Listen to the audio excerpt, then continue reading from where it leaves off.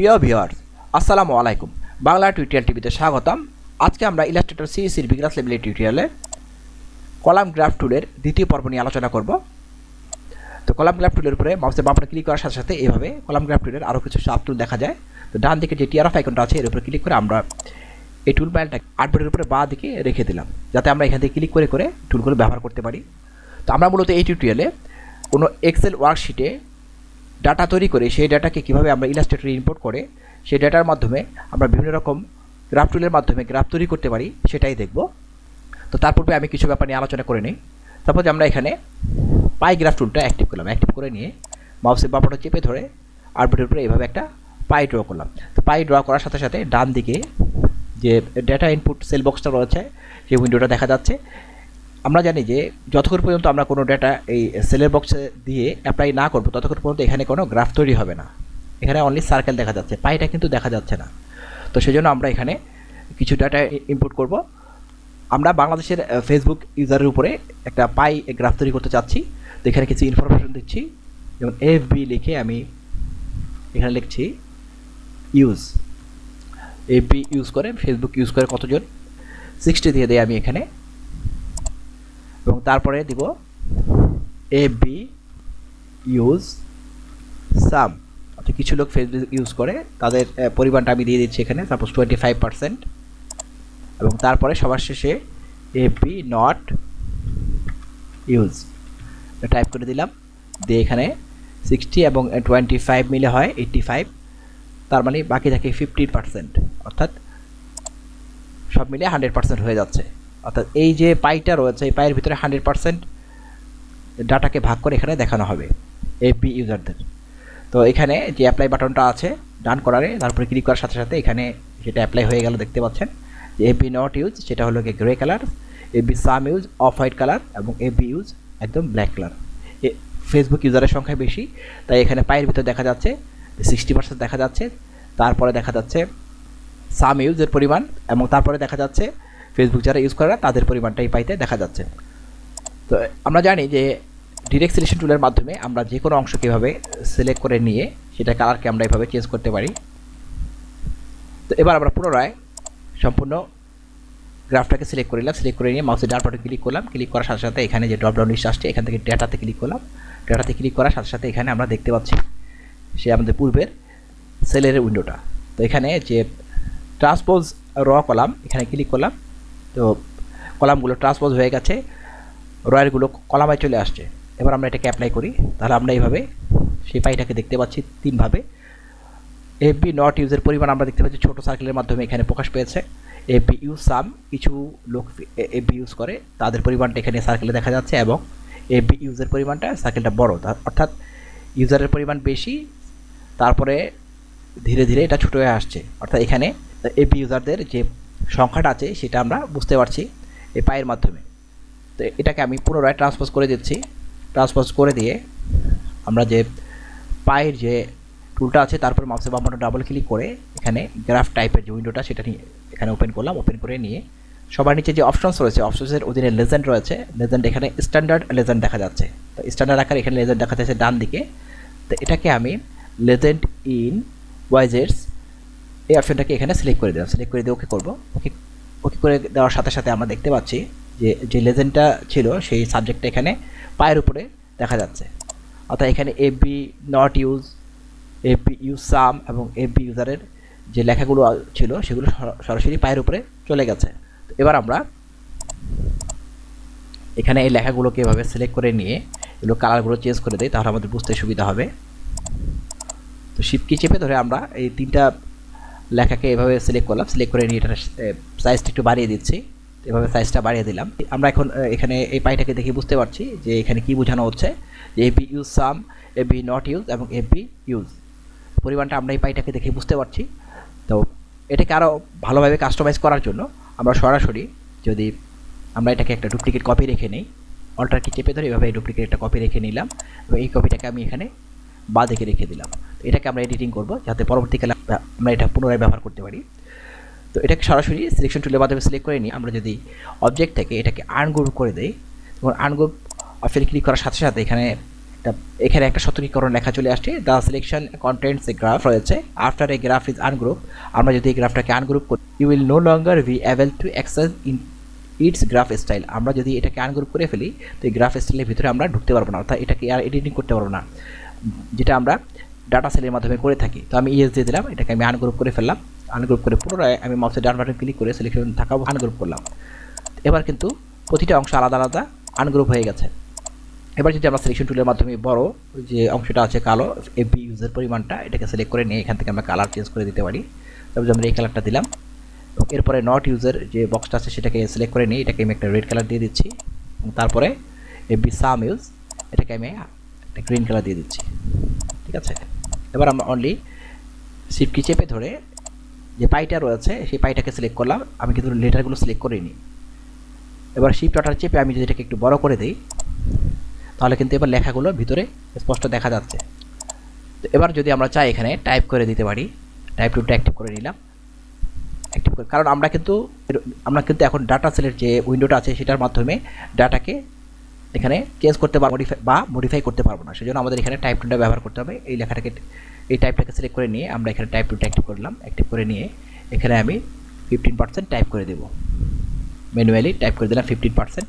অর্থাৎ FB not use আমরা 15% দেখেছিলাম, সেটা আমি এখানে টাইপ করে দিলাম। তারপরে এফবি সাম ইউজ টাইপ টুলটা অ্যাক্টিভ করলাম, অ্যাক্টিভ করে নিয়ে এখানে আমি 25% টাইপ করে দিব।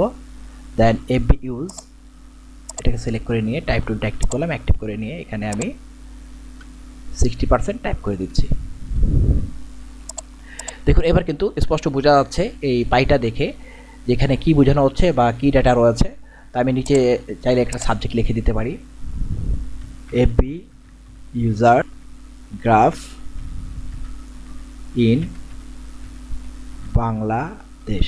তো বাংলাদেশে এফবি ইউজারের যে গ্রাফটা সেটা আমরা উপরের যে পাইয়ে রয়েছে সেটার মাধ্যমে বোঝাতে চেয়েছি। এভাবে আমরা কলাম গ্রাফ টুলের মাধ্যমে কলাম তৈরি করে সেটাকে আমরা আনগ্রুপ করে নিজেদের ইচ্ছা মতো কাস্টমাইজ করতে পারি, নিজেদের ইচ্ছা মতো এডিটিং করে নিতে পারি। তাই আমি এটাকে সিলেক্ট করলাম, সিলেক্ট করে স্ট্রোকটাকে আমি ডান করে দিচ্ছি, ডান করে দিয়ে যেহেতু এগুলো সম্পূর্ণ আলাদা আলাদা রয়েছে তো আমরা এখানে সিলেকশন টুলের মাধ্যমে এভাবে একটু সরিয়ে দিতে পারি, এভাবে একটু সরিয়ে দিলাম, তাহলে দেখতে আরও সুন্দর দেখা যাচ্ছে। তো এভাবে আমাদের ইচ্ছে মতো আমরা যে কোনো গ্রাফ চার্টকে আনগ্রুপ করে নিয়ে আমাদের ইচ্ছে মতো কালার চেঞ্জ করে দিতে পারি এবং এভাবে মডিফাই করে নিতে পারি। সেটাই আমি এখানে দেখালাম। এটাকে কিন্তু আমরা সেল উইন্ডোর মাধ্যমে সেলগুলো চেঞ্জ করতে পারবো না। ঠিক আছে, ডেটাগুলো রয়েছে এগুলোকে আমাদের ম্যানুয়ালি টাইপ করে চেঞ্জ করতে হবে। এখানে একটা ব্যাপার আমি দেখালাম, এটাকে আমি এভাবে ডিলিট করে ফেললাম, ডিলিট করে পুনরায় আমরা এটাকে এভাবে নিয়ে আসলাম, পূর্বের যে পাইটা রয়েছে সেটাকে আমরা এখানে যে ইনফরমেশনগুলো দিয়েছি হয়তো সেগুলো কারেকশন করতে হতে পারে, সেজন্য আমরা এই পাইটাকে তৈরি করার পরে ইলাস্ট্রেটরের ফরম্যাটে সেভ করে রাখতে পারি। এটাকে যদি আমাদের এডিটিং করার দরকার হয় তাহলে এটাকে আমরা এইভাবে সিলেক্ট করে নিতে পারি, সিলেক্ট করে নিয়ে অবজেক্ট থেকে গ্রাফে গিয়ে ডাটাতে ক্লিক করব, ডাটাতে ক্লিক করার সাথে সাথে সেই ডেটা ইনপুটের উইন্ডোটা চলে আসছে এখানে। তো আমরা এখানে এফবি ইউজ এখানে যে ডাটাটা রয়েছে এটা হয়তো ইনকারেক্ট ছিল, এটাকে আমাদের কারেকশন করার প্রয়োজন হতে পারে। তাহলে আমরা 60-এর উপরে এভাবে ক্লিক করব, ক্লিক করে নিয়ে এখানে হয়তো 65, ঠিক আছে 65 মানে আমি এটাকে কারেকশন করে দিলাম। 65 কারেকশন করার ফলে এগুলোকে আমাদের কারেকশন করার দরকার হবে। এফবি ইউজ সাম এটা এখানে হয়তো 30% থাকবে, তো এখানে 65 + 30 95 হয়ে যায়, তাহলে এখানে হবে 5%। ঠিক আছে, তো এখানে 5 দিয়ে দিলাম। তো ডাটাটা হয়তো এরকম কারেকশন হবে। যে কোনো কলামের ডাটাকে আমাদের কারেকশন করার দরকার হতে পারে, যদি ভুল হয়ে থাকে তাহলে আমরা যদি সেই গ্রাফটাকে ইলাস্ট্রেটর ফরম্যাটে সেভ করে রাখি তাহলে পরবর্তীকালে সেগুলোকে আমরা এভাবে মডিফাই করতে পারবো। হয়তো কোনো ক্লায়েন্টের কোনো ডেটা রয়েছে সেটা আপনারা এভাবে কলাম আকারে বা গ্রাফ আকারে তৈরি করেছেন, তো সেই গ্রাফটাকে সেই ক্লায়েন্ট পরবর্তীকালে বললো এখানে যে ডেটাগুলো দিয়েছেন সেগুলোর কিছু ইনপুট ভুল রয়েছে, সেগুলো আমাকে চেঞ্জ করে দিতে হবে। তাহলে আপনারা যদি ইলাস্ট্রেটর ফরম্যাটে সেই গ্রাফটাকে সেভ করে রাখেন পরবর্তীকালে সেটা ওপেন করে সেখান থেকে আপনি এডিটিং করে দিতে পারবেন, যেটা আমি এখানে এডিটিং করলাম। পরে যদি আমি এখানে অ্যাপ্লাই করি দেখুন সেটা সেভাবে এডিটিং হয়ে গেছে। তো এখানে যে ডেটাগুলো ইনপুট করেছি সেভাবে এটা আবার মডিফাই হচ্ছে। তো কোনো গ্রাফকে যদি আমরা ইলাস্ট্রেটরের ফরম্যাটে সেভ করে রাখি পরবর্তীকালে আমরা তার ডাটাগুলোকে এভাবে এডিটিং করতে পারবো। আমি পূর্বে টিউটোরিয়ালে দেখিয়েছি ডিরেক্ট সিলেকশন টুলের মাধ্যমে কীভাবে বিভিন্ন অংশকে সিলেক্ট করে নিয়ে সেই অংশের কালারকে আমরা মডিফাই করতে পারি। এবং এখানে আরেকটা ওয়ে দেখালাম কিছুক্ষণ পূর্বে, যেগুলোকে আনগ্রুপ করে নিয়ে সম্পূর্ণ আমরা নিজের মতো কাস্টমাইজ করতে পারি। এভাবে প্রতিটা গ্রাফ তৈরি করে সেগুলোকে আমরা আমাদের ইচ্ছে মতো মডিফাই করে নিতে পারি। ধরুন কোনো ক্লায়েন্ট আপনাকে এভাবে এক্সেল ওয়ার্কশিটে কোনো ডাটা দিয়েছে, সেই ডাটার মাধ্যমে আপনি ইলাস্ট্রেটরে কোনো গ্রাফ তৈরি করবেন। এখানে 5 জনের নাম দেখা যাচ্ছে, উপরের যে রো আছে রোতে বাঁ দিকের যে কলামটা আছে সেখানে সাবজেক্ট দেখা যাচ্ছে। এখানে 6টা সাবজেক্ট রয়েছে এবং উপরে 5 জন স্টুডেন্টের নাম রয়েছে, তাদের সাবজেক্ট ওয়াইজ মার্ক দেখা যাচ্ছে। তো সর্বপ্রথমে আমাদের এটাকে ফাইলে গিয়ে এই ডাটাটাকে এক্সপোর্ট যে কমান্ড আছে সেখানে ক্লিক করে এক্সপোর্ট করতে হবে। তো এক্সপোর্ট করার সময় চেঞ্জ ফাইল টাইপটাকে আমাদের প্রথমে চেঞ্জ করে নিতে হবে। তো ফাইল টাইপ এখানে আমরা দিব আদার ফাইল টাইপসের অধীনে যে টেক্সট এখানে ব্র্যাকেট আছে ট্যাব ডিলিমিটেড, এই অপশনটাকে এখানে সিলেক্ট করে দিতে হবে। সিলেক্ট করে দিয়ে সেভ অ্যাজ বাটনে ক্লিক করতে হবে। সেভ অ্যাজ বাটনে ক্লিক করার সাথে সাথে আমরা হার্ড ড্রাইভের কোথায় সেভ করব সেটা এখানে দেখিয়ে দিতে হবে। তারপরে আমরা ডেস্কটপে সেভ করব। এখানে আমরা একটা নেম দিয়ে দিব রেজাল্ট শিট। ঠিক আছে, রেজাল্ট শিট নামে আমরা সেভ করব। দেন সেভ, এখানে সেভ অ্যাজ টাইপ দেখতে পাচ্ছেন আমরা যেটা সিলেক্ট করে দিয়েছি সেটাই দেখা যাচ্ছে। দেন সেভ, তো সেভ হয়ে গেল। এবার আমরা এটাকে ক্লোজ করে দিব। ক্লোজ করে দিয়ে আমরা সরাসরি ইলাস্ট্রেটরে চলে আসলাম। এসে এখানে সাপোজ আমরা কলামের মাধ্যমে বা যে কোনো গ্রাফের মাধ্যমে আমরা সেই ডাটাটাকে প্রকাশ করতে চাই, সেই ডাটা দিয়ে কোনো গ্রাফ তৈরি করতে চাই, তাহলে আমরা এখানে সর্বপ্রথমে কলাম গ্রাফ টুলটা অ্যাক্টিভ করলাম। সাপোজ অ্যাক্টিভ করে এখানে মাউসের বাটন চেপে ধরে ড্র্যাগ করে এভাবে একটা কলাম ড্র করলাম। এখানে কিন্তু কলাম ড্র হয়নি, কারণ এখানে সেলসের যে উইন্ডো আছে সেই সেল উইন্ডোতে কোনো ডেটা নেই।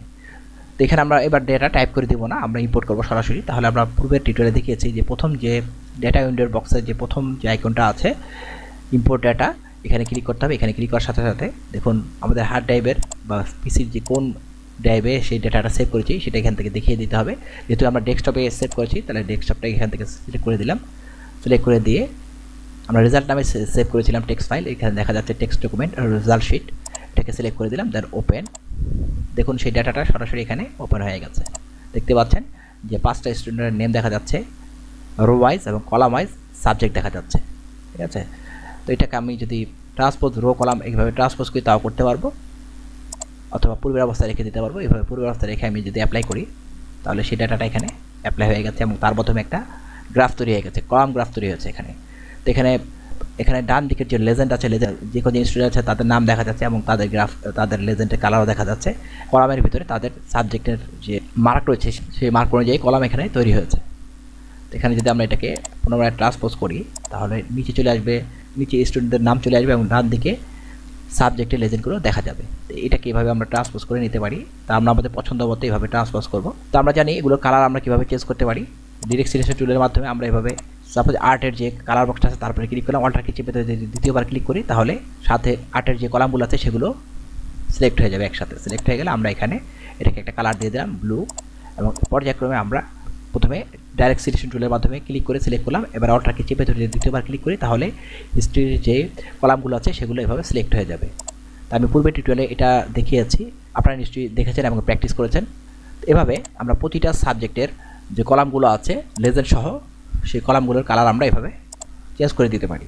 ঠিক আছে, এবং চাইলে আমরা সম্পূর্ণ এভাবে সিলেক্ট করে নিয়ে অবজেক্টে গিয়ে সেটাকে আনগ্রুপ করে ফেলতে পারি। তো আনগ্রুপ করলে একটা সুবিধা হলো সবগুলো গ্রাফকে আলাদা আলাদাভাবে ইচ্ছে মতো মডিফাই করতে পারবো, কিন্তু একটা সীমাবদ্ধতা থেকে যায়। যদি আমাদের এই ডেটাগুলোকে চেঞ্জ করতে হয় তাহলে আমরা সেই ডেটাগুলোকে এই ডেটা সেলের উইন্ডোর মাধ্যমে পরবর্তীকালে পরিবর্তন করতে পারবো না যদি আমরা এটাকে আনগ্রুপ করে নিই।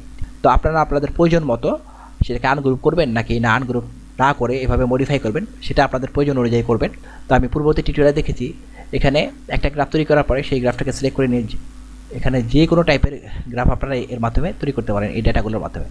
তো এখানে যদি আমরা লাইন গ্রাফ টুলের উপর ডাবল ক্লিক করে গ্রাফ টাইপের উইন্ডোটা নিয়ে আসলাম, নিয়ে এসে এখানে লাইন গ্রাফের যে আইকনটা আছে তারপরে ক্লিক করে সেটা করে অ্যাক্টিভ করে দিতে হবে। অ্যাক্টিভ করে দিয়ে ওকে করলাম, তাহলে এবার লাইন গ্রাফের মাধ্যমে ডাটাটা তৈরি হলো। সেটা আপনি পূর্বের টিউটোরিয়ালে দেখেছি।